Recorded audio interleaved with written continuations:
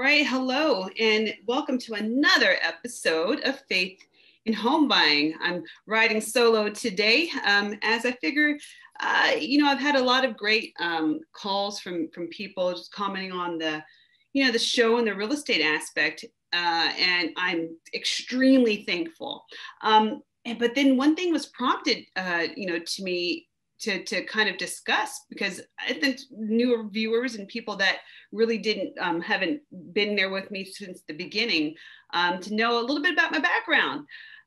So I do real estate, yes. However, my start in the industry wasn't strictly in real estate, and I think it's poignant just in this time, like to discuss, because with things happening with shelter in place and things closing back up, a lot of our plans that we make, we think are going to go one way. But then all of a sudden, curveballs hit, life happens, and we end up having a different shift in the way in which we think that life is supposed to go. And it is not to say that it's a bad thing, but it is a lesson I've learned to just kind of go with it, right? Like in situations, and kind of like Paul talks about, just being content whether I have or whether I don't, being content in the current situation, that I'm in, learning from it, not stunting myself and growing, but learning, okay, this is my season right now. Let me do 110% and get everything that I need from it, because I know the way God works, this is going to be beneficial for me sometime in my future. So that being said, like I got started in like the construction industry, the real estate industry, in 2001.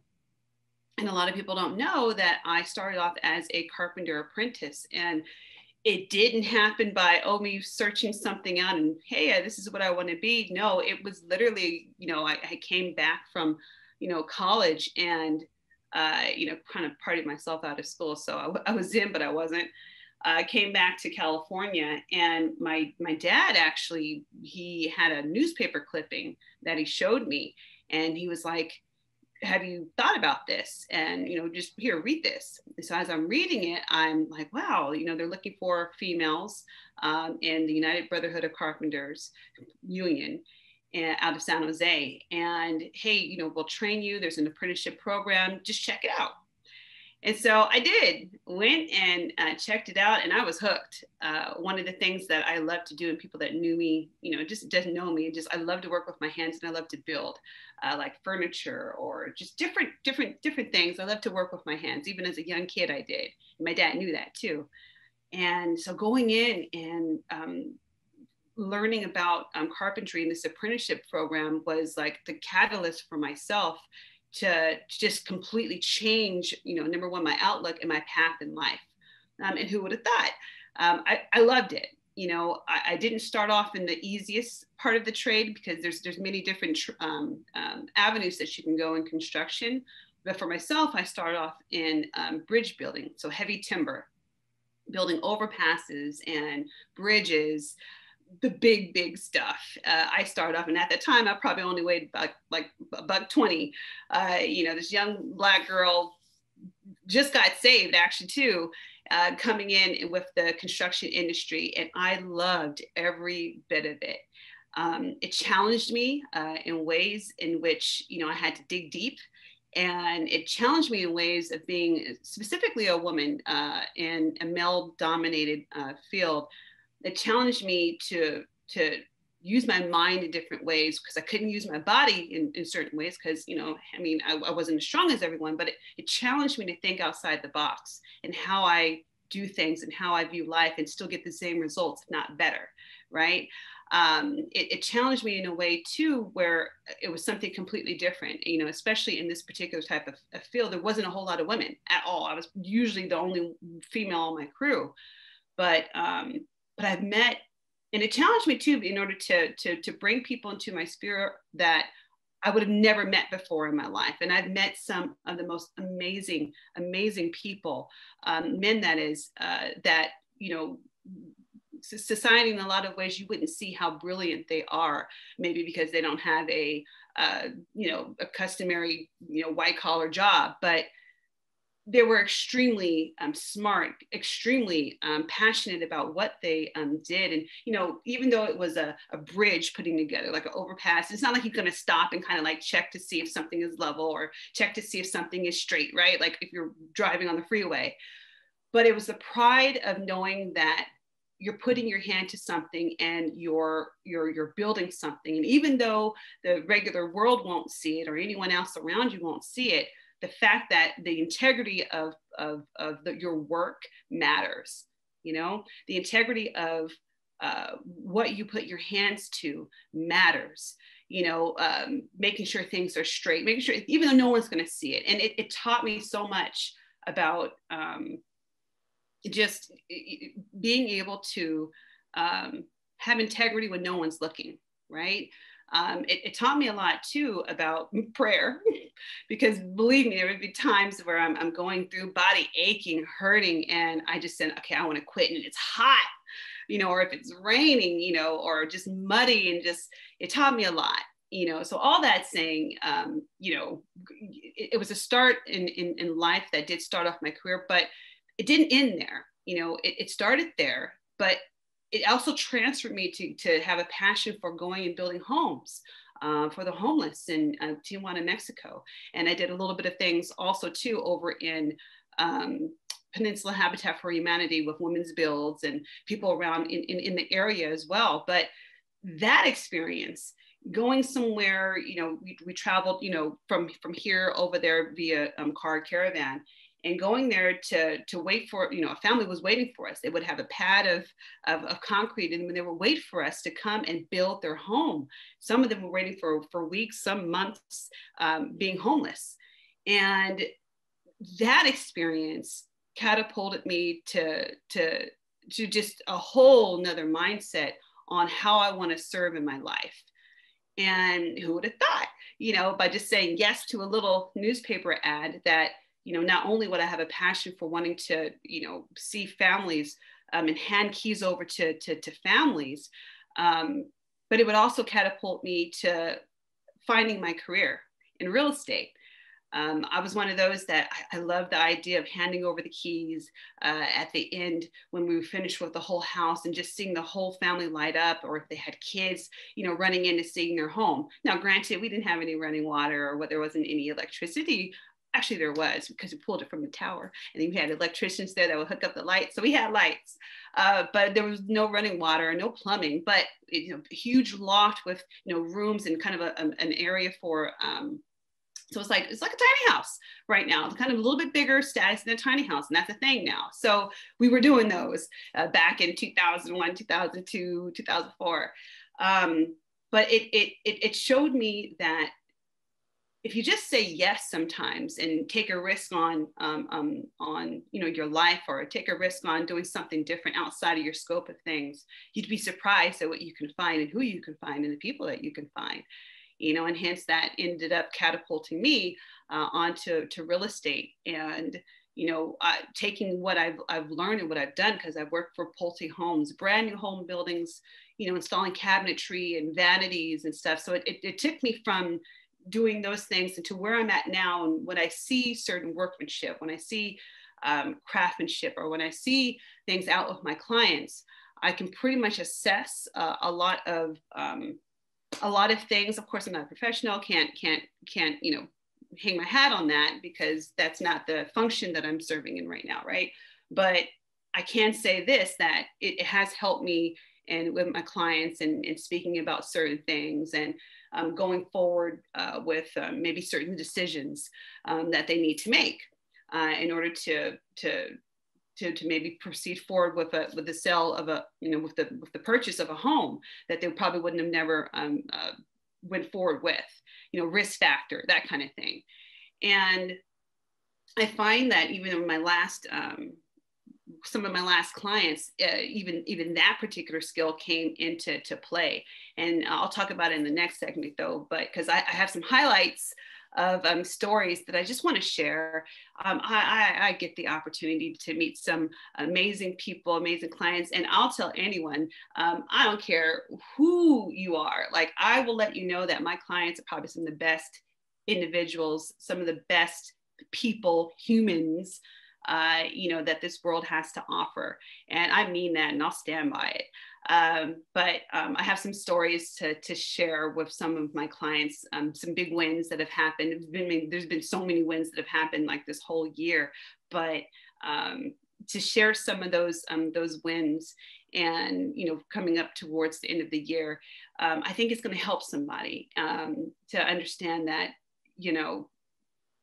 even though it's hard times and even though things are kind of happening around us, I think sometimes hearing wins from situations that you would have never thought would help encourage and bring encouragement. Let me discuss some wins that have happened recently. Because there's so many, probably next week I'll probably talk about some more wins as well. But some of the ones I do want to highlight is when you talk about timing is everything, and patience is everything too. And I tell you what, if at all you've asked for patience or prayed for patience in any other way, and then you want to try to buy a home, well, let me tell you that that's probably one of the things that you're going to have to experience and go through, and God kind of guiding, directing, and just letting you know that ahead of time.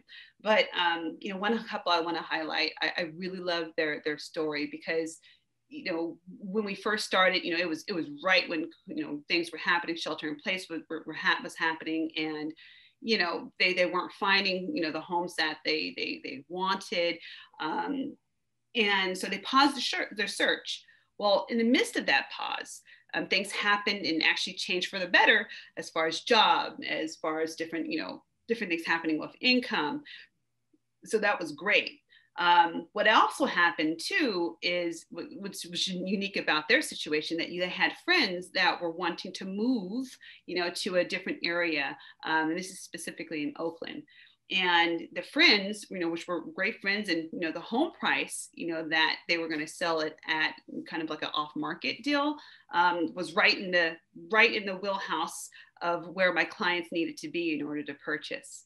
The beauty about it was, we were able to complete a deal where my clients end up moving into their house, purchasing and moving into their house with their VA loan. That was where the hard part was, because in Oakland, having a VA loan, again, it's not easy. Those that know me know that I love my niche of VA buyers, my veterans, and VA loans. And, truth be told, when you have areas like Oakland, specifically because area has, sidewalk ordinances, they have sewer lateral ordinances that you got to get, completed. Granted, that stuff is a little bit delayed right now until the next year, but still, these are things that you have to take into consideration. It's not just a straight sell. But that being said, they were able to find a perfect house for them that actually has room for expansion in Oakland, in the area. And, hey, was able to actually help another veteran get into a home that I'm super, super proud of. I'm super just excited for them and their family in the new season. And they were able to have a holiday closing. So they're able to have their holiday closing with their kids inside the home that they're currently living in now. And so that was a big plus, because it looked like they were going to have to wait until next year. But God opened up another opportunity. So always be looking for opportunities, because you never know when it's going to happen. And I'm telling you, and I've said this many of times, home ownership comes in different forms sometimes. Sometimes it is a straight resale. Sometimes it may be a new construction. Sometimes it may be a trust, where someone hands you over a home, or you inherit a property. It could be any type of ways in which home ownership happens. Doesn't matter. Welcome it all. It could be a friend that's about to move that says, hey, you know what? You want to buy our house? And you say yes. It could be that too. So always continue to stay open to how God wants you to move, but most importantly, make sure you're set up in a way that when it happens, when the door opens of opportunity, you can run through it. They were already, they were already there. So, she had started, probably about a couple of months beforehand. So they were ready to move when the time came, when the miracle happen. So make sure you prepare yourself. And what does that mean? Preparing, that's getting yourself and getting your house in order, per se. that's getting everything together with your finances, getting everything together with talking to a mortgage consultant, talking to a realtor so they can send you in the right direction so that you can get set up for success. So that was one. Another win, and this year has been a really great year, but another win has been a young lady that I met when she was a teenager. And, had kind of just been saved, a little beginning. I was a leader in my church, and, and just basically having kind of like a mentor type of relationship. Well, she ended up getting, older, and, kind of went our separate ways. She got married, kid, and, we met up later on in life. And, she had some major changes and events that have happened inside her life at the time, but she was so wanting to purchase a home. And so when she came to me with a plan of what she wanted to do, we finally kind of figured out what would be the best option for her. And what did she know? Her being an educator, single mom, at the time as well. And, not coming from a whole lot of money, no family helping her, no, none of that. Wouldn't you believe there was a home waiting for her? And it's amazing to even think that, yes, in this market, someone who, doesn't make, an exuberant amount of money according to our Bay Area standards, but they were able to find themselves a house, a nice 2-bedroom, 2-bath. It's in San Leandro in the East Bay, and for her and her daughter. And I look at that and, the persistence in the saying that, I'm going to make this happen, the tenacity, and having the right team around saying, okay, look, this is how we're going to structure it, and this is how it's going to work. She ends up getting a house. And, it's the one of many, I'm sure, that she's looking at even right now in order to get. But, it started her off in her first #1 home, and then also investment property. I'm super proud of her. But again, there's stories like this when people think that, oh, well, I have a certain limited income. It's never going to happen for me. And I have news for you. Where there's a will, there's a way. And, I truly believe in, if you want it and you seek it out and you set yourself up for it in order to have the blessing for it to come, it will come.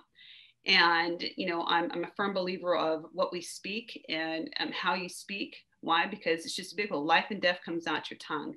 And if you say it's not going to happen, well, you know what? It probably won't. So, again, I'm super proud of her. And that was one of a recent sell that has happened. And like I said, she's already on to her next one. And it just, the miracle about it, I think the miracle about it is that the fact that her situation, her overall makeup, the society says, oh, you can't do it. Or, oh, prices are too high. Oh, this just won't even happen, right? And so I'm extremely thankful for her, and the best is yet to come for her and her family. And so that's two. And there's another one too. And this one, we were not close quite yet, but this is just a recent one that, just gives me all the feels. It really does. And they're clients of mine that were referred to me by another super awesome, amazing couple. And, we had been on a hunt for about 2 months.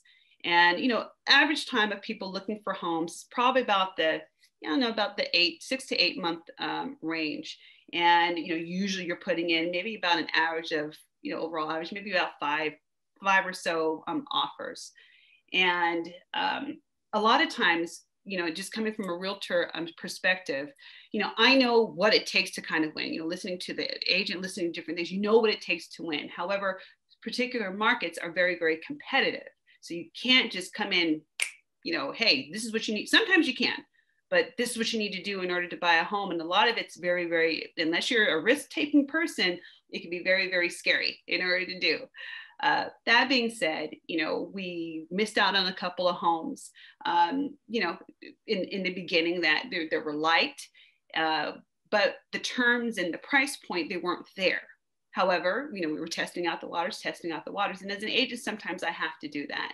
I have to test out the water, and I have to see, okay, what is your threshold for you to purchase on a property, especially if I know an area is a little bit more of a higher price. And I know that they come in non-contingent, or they don't really have a lot of contingencies or ways out ultimately you're purchasing the house, you see the reports, you're purchasing it as is, and moving forward with the purchase of the home, taking whatever needs to happen to the home that happens later on as it's yours, and you've already counted the costs.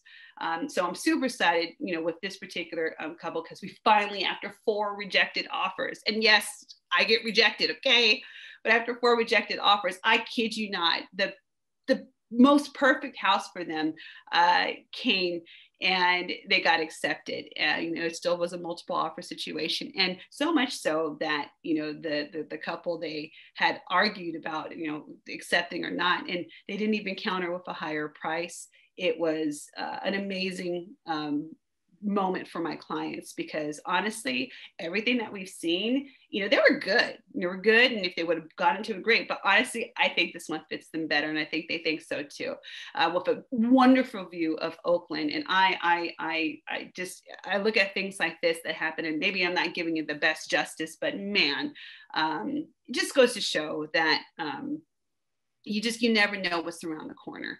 And I think that the big point for me today, and hopefully to share with somebody, is that, you never know what's around the corner. Sometimes it's okay to take a risk. Sometimes it's okay to not to know what's around the corner, but to trust and believe, God, you have me, and to trust and believe that what I'm going into next is for my benefit. And I'm going to walk with it with my head up high, believing that, God, if it's not meant to happen, shut the door. So I'll go through another one. But I'm willing and I'm wanting. So yeah, leave you with that. And that's my 30 minutes pretty much. But again, thank you for tuning in to Faith in Home Buying. And I just really, I hope that this year can be a blessing for you, the rest of this year, all things being considered. Remember, you can catch me on realestate_T at TikTok, Tamika Ellsworth on Instagram, or you can call me 408-561-7922. Faith in Home Buying. This is Tamika Ellsworth, and thank you again. Until next time.